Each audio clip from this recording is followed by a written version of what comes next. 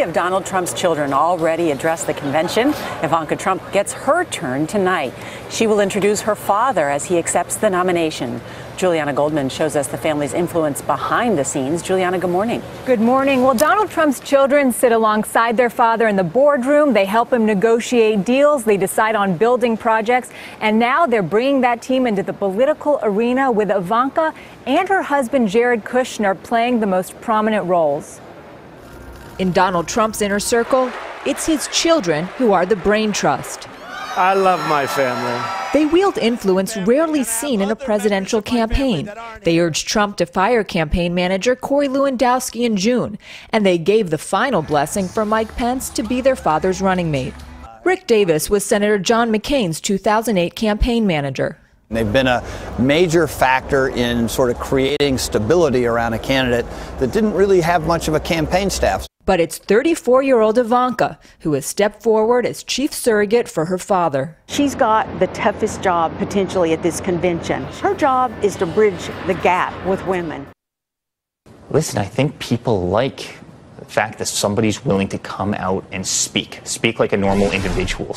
You know, I mean, he relates to people. He's a very pragmatic guy. He's a no-nonsense, no BS type guy. And I think that really resonates after a lot of lip service and a lot of political speak for many, many years. I think that really hits home. And quite frankly, it's not just on the Republican side of the aisle. It's on both sides. Oh, no, you're right about that. Now, did you go to Wharton like your dad? I went to Georgetown. You went to Georgetown. No slouch in your own right. Now, here. I'm incredibly honored to be part of this journey of which he's invited me, Don, Ivanka, Tiffany, Melania, my beautiful wife, Laura, our entire family to play such an integral part. New proof Donald Trump's political rise is now a family affair. Just 10 days after giving birth to her third child, daughter Ivanka Trump was back out on the campaign trail introducing her father this past week at a rally in New York. She spoke about leaving her baby for a short while to help her dad.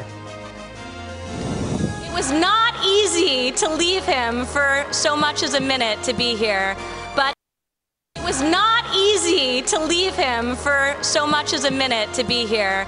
But it was incredibly important to me that I did. My father is battle tested. Now, in the moments when he is not great, does he take counsel from anybody? Yeah, I think he very much does. You know, but he's also a guy who makes up his own decision, right?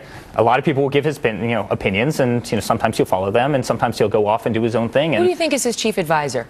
I think we are. I think kids. Don, Ivanka, and I are. I mean, we spend a lot of time with us, and we have a very close relationship. Is there a hierarchy there? In my mind, Ivanka's at the top, but you tell me. Ivanka's the princess, and she's the daughter, and she's amazing, and Don and I are a little bit of the maybe brutes, or whatever you want to call it, but.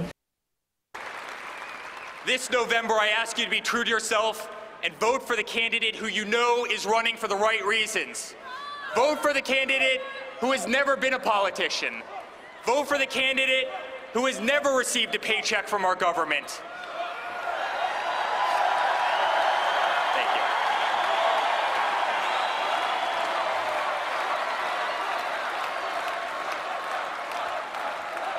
Vote for the candidate who can't be bought, sold, purchased, bribed, coerced, intimidated, or steered from the path that is right and just and true.